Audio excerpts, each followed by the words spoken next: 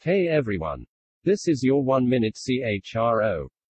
What you can learn in 1 minute to improve your HR skills.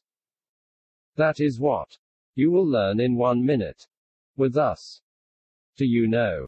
EPFO has revised, amended, and implemented remarkable provisions for employee and employer facilitation. That are the latest EPFO news updates. I'll share with you. 12.76 lakhs new subscriptions added to EPFO. That declined the exit numbers. 13.73% increase happen against previous month. Data comprises from April 21st. If you will not compliance with EDLI scheme requirements, you will be imposed with 25,000 rupees fine.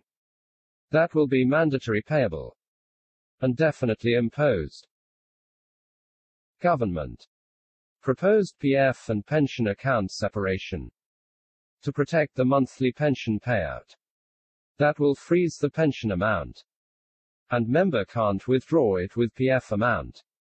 Aadhaar card necessary seeding for ECR filing extended after writ petition filed at Delhi court. The ECR filing protocol extended till the 1st of September 2021. Here is some important judicial interpretation for you. PF Tribunal appeal time limited for 120 days. If you are engaging apprentice at your organization and paying basic and DA, they will cover under PF.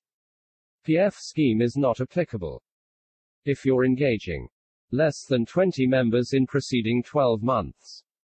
Employer will not be alleged for natural justice violation while appearing before PF authority.